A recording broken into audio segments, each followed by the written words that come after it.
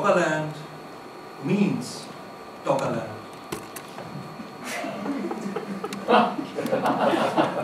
Mesmerized by telegraph news about a final Victorian referendum, Colonel Frederick Burnaby, ever the adventurer, riding his mammoth, grabs his blue passport and leaves Singapore on the Thames through a contraband Prosecco supernova for Doggerland. Doggerland, the champion of frictionless trade across the deltas of free-flowing spirits where the Thames, the Rhine and La Seine all join together at Lake Ulster. The lions, rhinos and unicorns are hunted on the banks of the hip and vintage Q-Jumpers tax haven.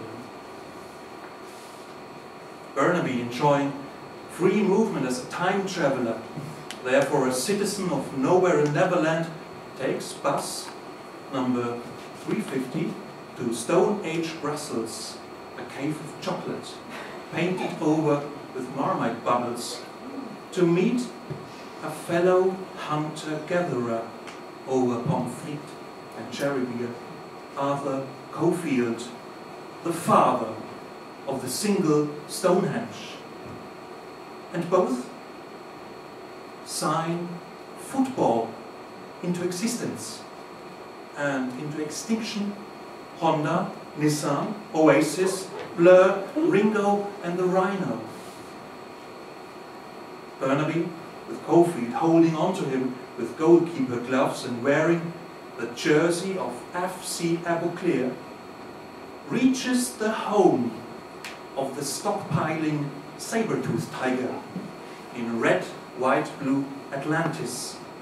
Or maybe it's Sudan, the birthplace of European civilization, where the colonel gets a spear through his neck during an endless leadership game of his imploding party. Cofield pulls it out, throws it away, and Burnaby survives the blitz. The Sudanese spear flies unchecked through various trade zones to the moon, hitting Neil Armstrong and his Scottish ancestors with excitement. So they migrate alongside drowning Doggerlanders, hunter-gatherers to the Midlands and up north to find work in the spearheading Japanese mammoth production. Finally, Burnaby feels heavy metal. He gets into the queue to jump over the old billiard table, which is in place since 1604, since Parliament started debating the conflicted inner nationhood of the mammoth, its project fear of extinction, and Burnaby tenderly strokes its trunk and gets its head done while it's still young. How tender is the wool? Until the mammoth joins Schrödinger's cat for a safari over a Sahara rainbow. Now Burnaby suddenly realizes his story's biggest miscalculation. A strong and stable Stone Age. Soldierly, Burnaby revokes the Mesolithic, revokes the Camel Corps, revokes Ringo and the glaciers, revokes all Irish border barriers, those meaningful needles for unregulated voodoo. He even revokes all trawlers stretching up, crystal balls, snap elections, prehistoric 50p coins, and petrified Brussels sprouts from the octopus's garden of the passport blue seabed of Doggerland.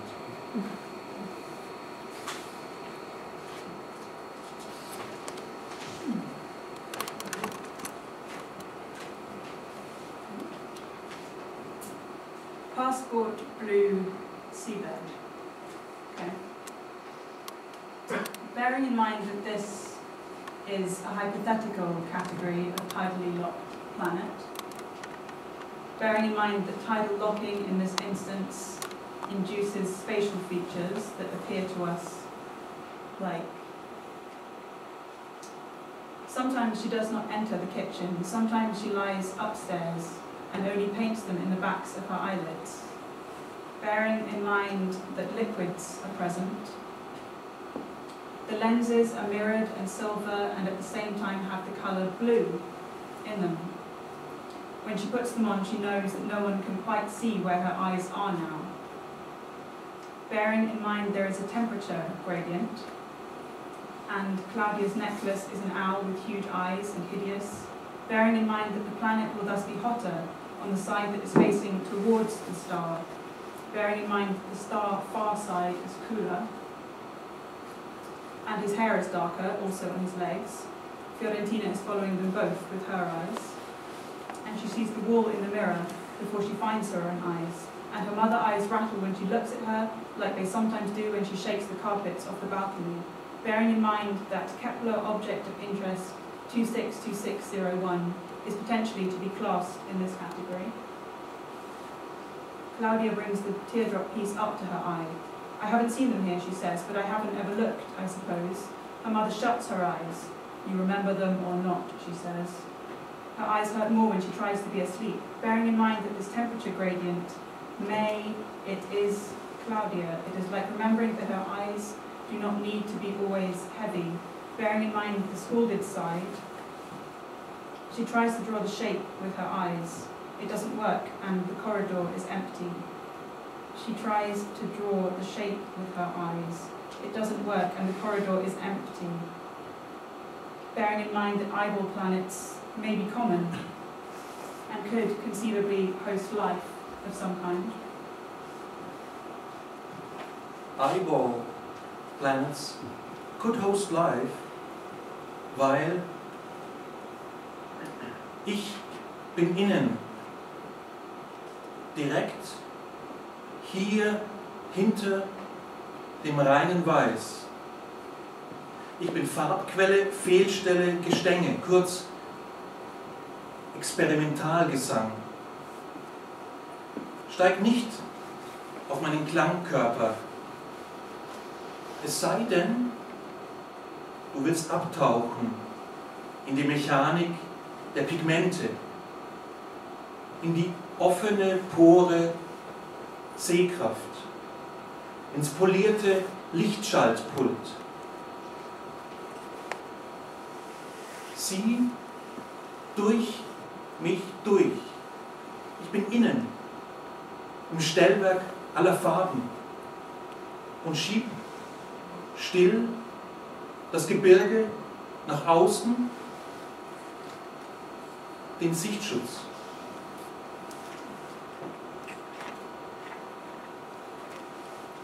Im Stellwerk aller Farben. Das mag ich. On Thursday, open brackets, the 30th, close brackets, Candice and I finally bit the bullet. Our plan for the day was to visit my old stomping grounds. I was in the 2nd Armoured Division, 2nd Squadron, 2nd Cavalry, 2nd Regiment of Dragoons from 1981 to 89, or something. I can't remember exactly without digging out all the paperwork, which I'm not in a position to do right now. Anyway, follow along. Here we are, driving up to the main gate, see below.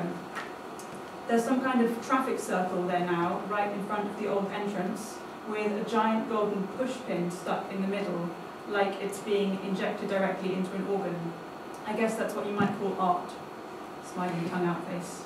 The older one, below, was taken in the 80s, in the same spot as the one seen above. That huge green fence in the background you can see was a sort of sound barrier for the local houses on the outskirts. Wish I knew what happened to this old pal in the pic though, below. All I know is his last name was Collins.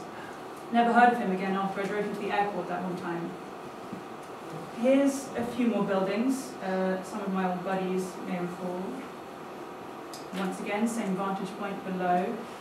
Oh, and look, here's Candice back in the day. Wow. First and second floor hallways in the museum. Mike's pizza shop is still there. Candice tried the schnitzel. Anyone ever hear from Peterson? Weird.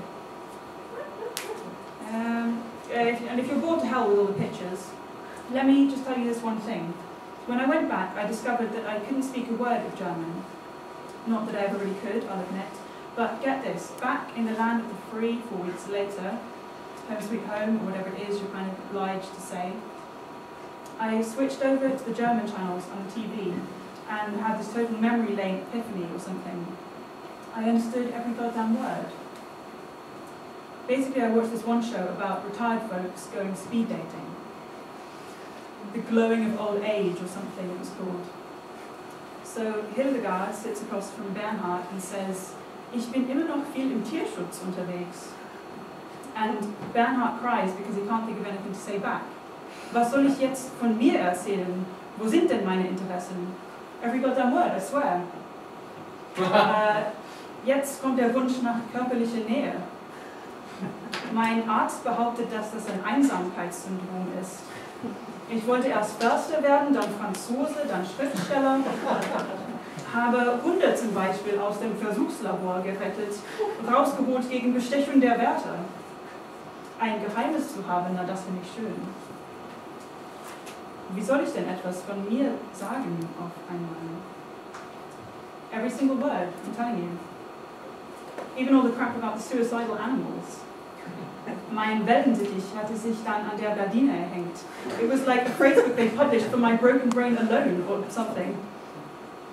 Anyway, here's the view of the open quadrangle below. That's where we always used to hold formations. And I spotted some of the pink behind the radiator in my old room, if anyone even gives a frankadoodle about left. But I still wonder what happened to that sound barrier, that green, and then also that dude, Collins. You know? Collins? Let's talk about Collins. Yeah, well, is this dude Phil Collins? Maybe it's Phil Collins, then Moskau ist immer der Zwilling von Elvis, von Geronimo, Bruder von B.B. King. Beide auf der Bühne, ewig am Roten Platz spielen sie den Blues. Jeder den seinen.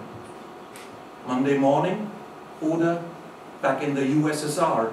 Ohrwürmer für alle Fotoalben, bis die rostroten Bilder über alte und neue Vorhänge bis vors Fenster meines Kinderzimmers fließen, wo ich einst im Alter von R2D2 mit den Kindern amerikanischer Soldaten spielte.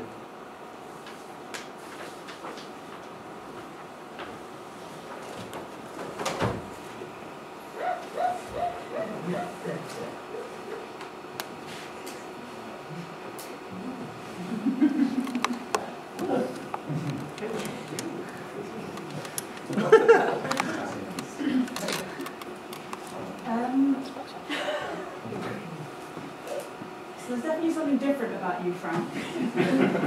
It's like something's changed. Something's different. I'm not sure who you are anymore, Frank. Frank. Let me try something. Projection, college van, gypsies, pickpockets across Facebook, child results. I don't know, I can't put my finger on it. There's something different. Ich erkenne dich kaum wieder. Ich komme mir irgendwie richtig fremd vor. It's million, language, deportation, core, corpse, savages. Loud second. Here comes the fuel. There is something different.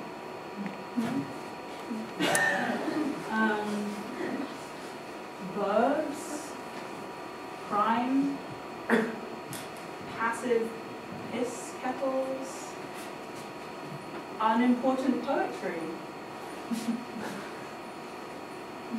Revision, break, morning, okay, recently, obviously, psychological.